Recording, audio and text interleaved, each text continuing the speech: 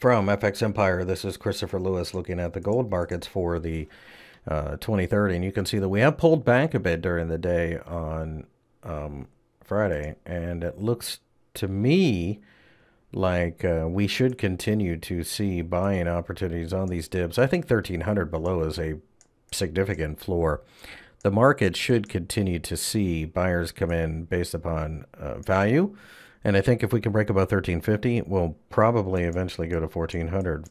A break above 1400 allows the market to go to the 1800 level. There are a lot of